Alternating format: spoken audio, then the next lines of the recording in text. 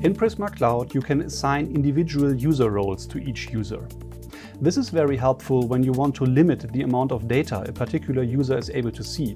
You can separate between medical and personal data, for example. You can do this while creating a new user. Simply click here, and then you are able to assign user roles.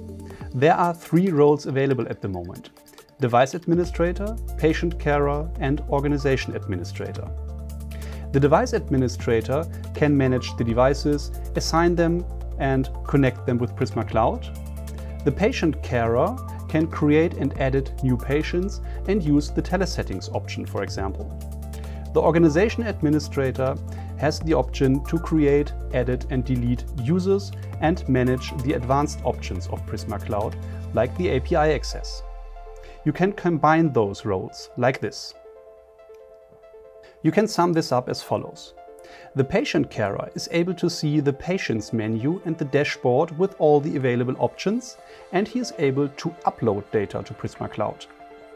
The Device Administrator can see the menu Devices with all associated options, and he is able to upload data too. The Organization Administrator can manage the users, create, delete, edit them, and he has access to the advanced options of Prisma Cloud, like the backend access or configuration options.